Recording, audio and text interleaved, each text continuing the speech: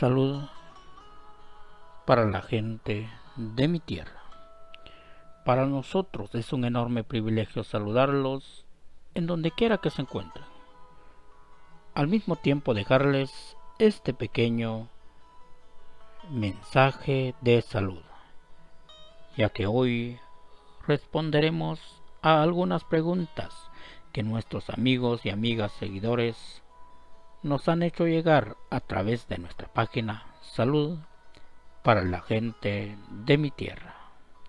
Y uno de ellos nos pregunta: ¿cómo se hace un té de bugambilia? Para ello es importante poner a hervir una taza de agua.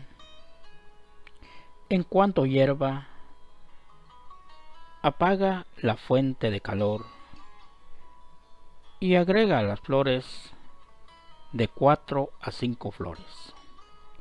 Luego, déjala reposar las flores por unos minutos y sírvela la infusión en una taza y agrégala una cucharadita de miel de abeja.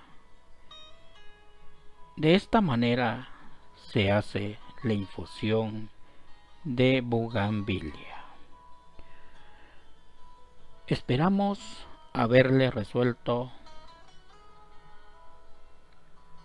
su inquietud o su pregunta.